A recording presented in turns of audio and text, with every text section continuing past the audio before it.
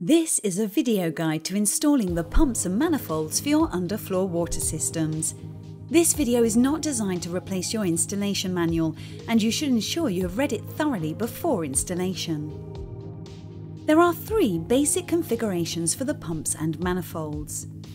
The standard room kit, which is suitable for single rooms up to 30 meters square, with the heating pipe set at 250mm centres and uses the single circuit constant supply temperature unit. For single rooms requiring more than 30 meters square of heating, with pipes set at 250mm centres, you will need the manifold pump mixing valve unit combined with the manifold unit to distribute the heating across multiple heating loops. In room areas with high heat loss, such as conservatories, you will need to use our conservatory kits, which use the same pumps and manifolds, but because the pipes are set at 200mm centres, the standard kit, which uses the single circuit constant supply temperature unit, will only service floor areas up to 24 meters square. Areas of high heat loss over 24 meters square will need to use the manifold pump mixing valve unit combined with the manifold unit to distribute the heating across multiple heating loops.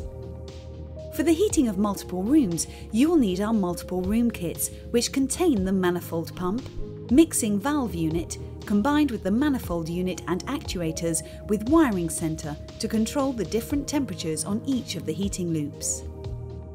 If you are unsure which system is right for you, contact our Technical Support Centre on 01268 567 019.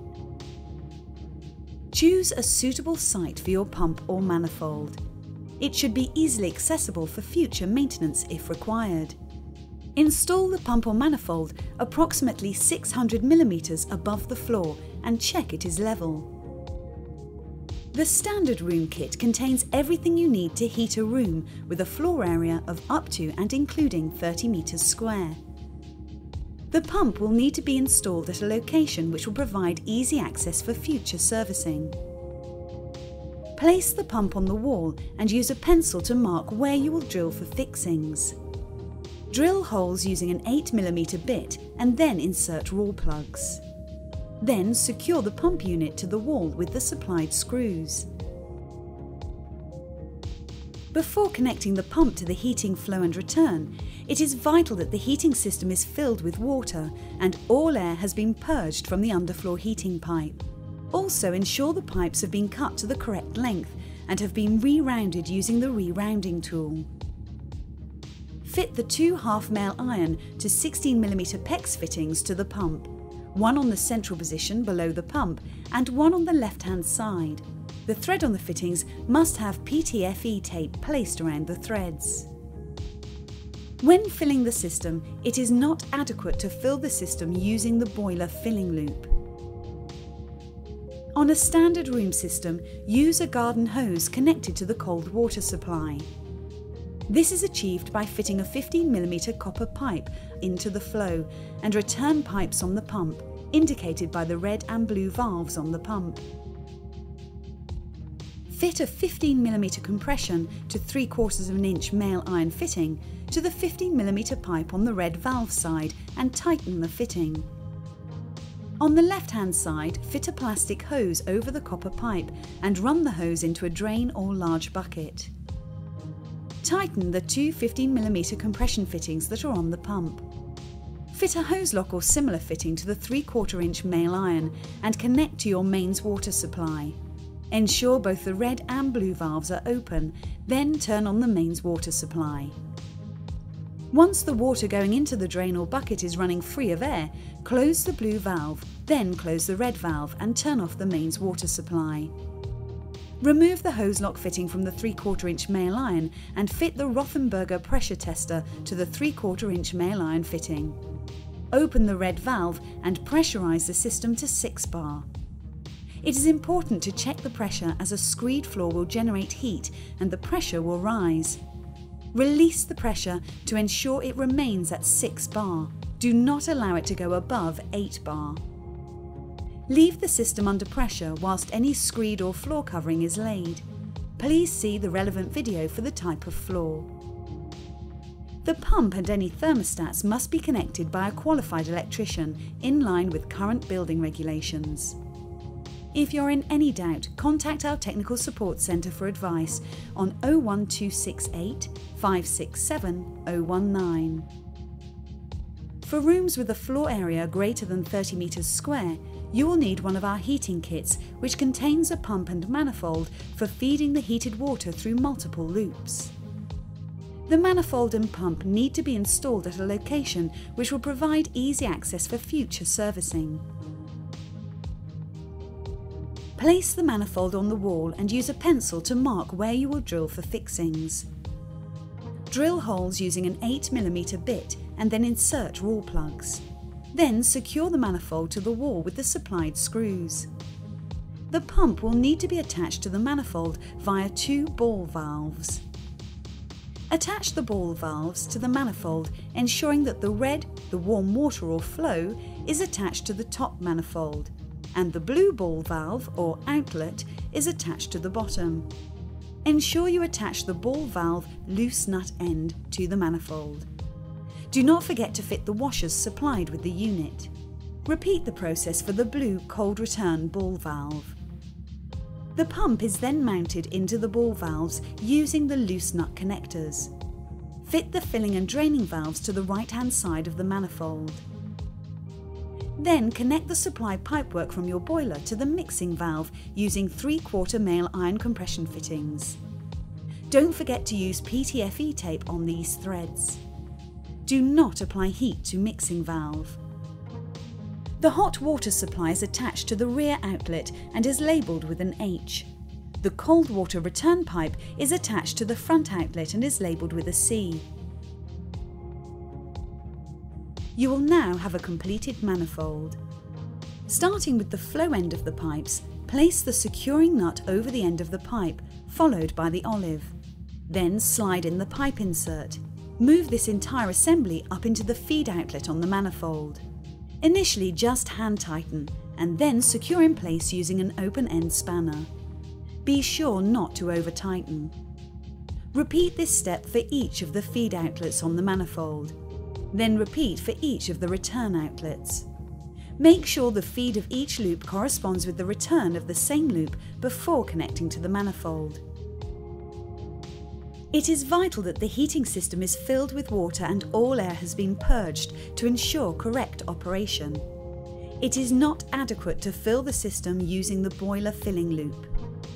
Connect a hose from a mains pressure cold water supply to the hose connection on the top flow manifold and another hose from the hose connection on the bottom return manifold to a drain.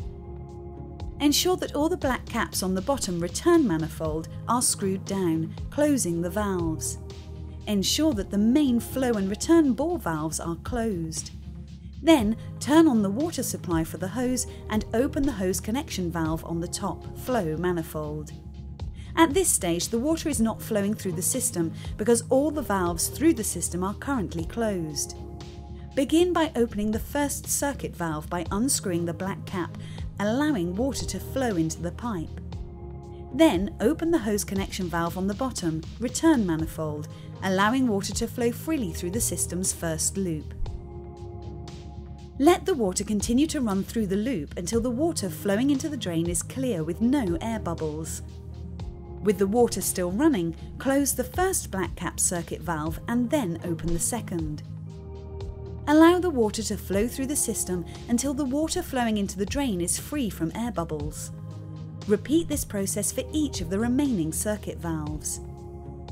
Once all circuit valves have been purged of air bubbles and before closing the final circuit valve, close the hose connection valve on the bottom return manifold. Then close the remaining circuit valves. With the water supply still running, check your system for any leakage.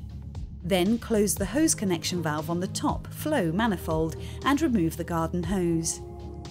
Before continuing, the system must be pressure tested using a Rothenberg pressure tester or similar to a maximum pressure of 6 bar.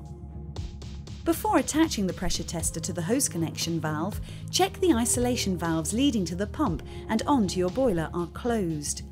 Pressure testing must be done with the isolation valves on the pump and manifold closed to avoid damaging the boiler.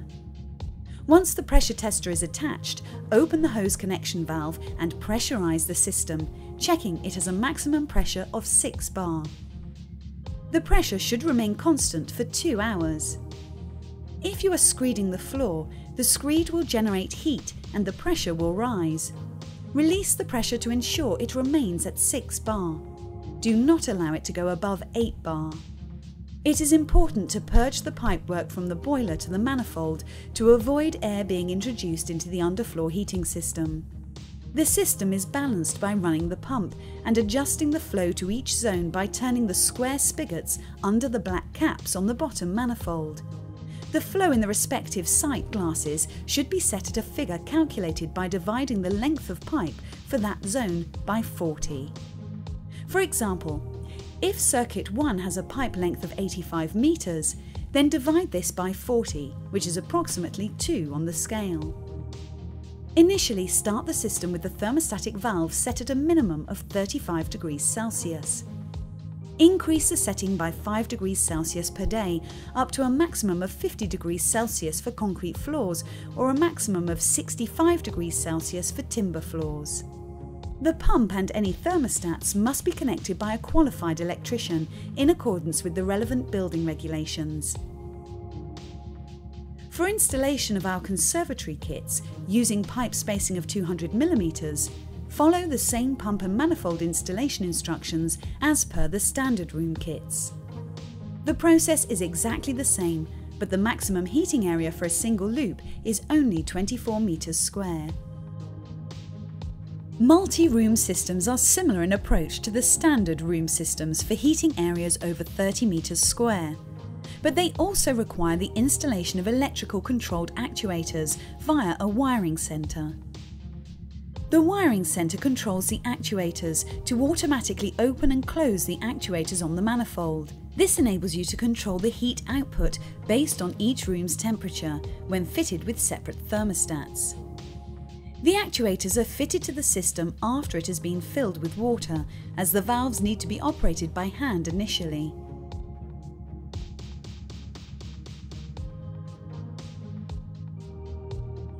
Install the wiring centre adjacent to or slightly above the manifold, within easy reach for connecting the electrical actuators once the system has been filled.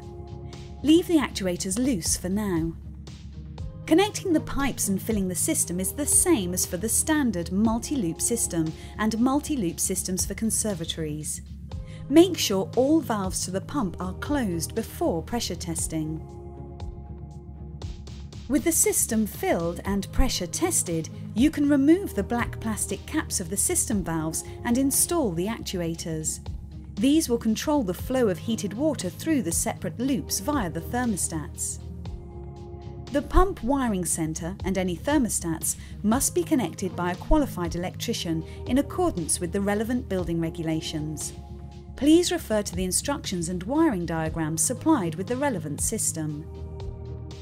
If you have any questions about the installing process, call our Technical Support Centre on 01268 567 019.